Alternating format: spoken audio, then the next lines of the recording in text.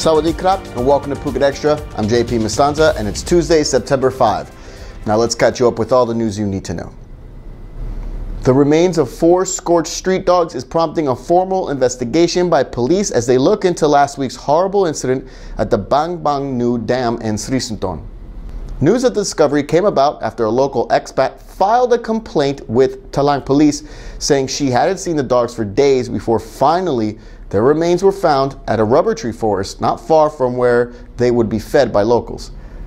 The Phuket News was told that witnesses saw the 4 dogs dying of what looked like some kind of poison and that 3 other puppies frequented the area. They were also missing. Still, police had a curious problem when they went to pick up the bodies. They only found 1 dog whose body did not have burn marks on it. The investigation is ongoing. And police in Phang Nga province are giving their word that they will bring justice in a horrific rape case just north of Phuket as a 14-year-old admitted she had been gang raped by nearly 40 men in the 6-month period.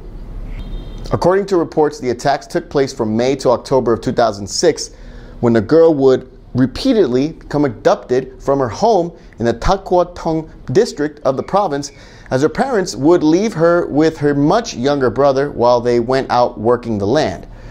The victim would be drugged and filmed during the despicable acts, and police say the girl was blackmailed as one of the suspects was allegedly a landowner whose plot of land her family lived on and worked. She admitted that during one instance up to 11 people had raped her. Earlier this week, police had arrested 3 suspects, but they were released on bail. Since then, several others have been identified. The victim is receiving support from a local religious organization here in Phuket, and we'll update you on the case as it develops. Several men are going public in saying that this woman stole their dowry money between 200 and 500,000 baht each, fleeing right after their wedding, and now police are investigating.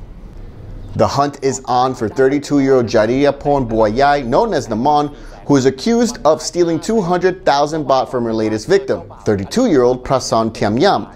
He said they were married after finding out she was pregnant, but she fled 4 days after their wedding. After repeatedly trying to contact her, someone claiming to be the woman's niece said she lost the baby and shouldn't contact her again. That's when he went to not only the police but posted the story on social media, and 7 others alleged victims spoke up, one of whom lost 500,000 baht. Police tried going to her parents' house in Loei province, but they too fled, and her closest known relative, her sister, said she lost 100,000 baht in a loan to the suspect. The investigation is ongoing. And sit tight, Phuket Extra, we'll be right back after this.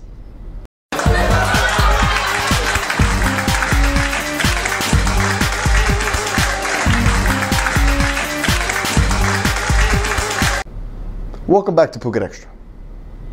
A gruesome discovery in Kanchanaburi province as a search party looking for a 5-year-old girl found her body stuffed in a fertilizer bag and dumped inside a septic tank over the weekend. Police say that the girl's throat had a cut about 8 centimeters long and she had been dead for about 6 to 8 hours before her body was discovered out behind an abandoned home septic tank just over 100 meters from her own home. There were no traces of sexual assault. One suspect, a 24-year-old relative, has already been arrested as he was picked up behind a school just this morning. More on this story as it develops.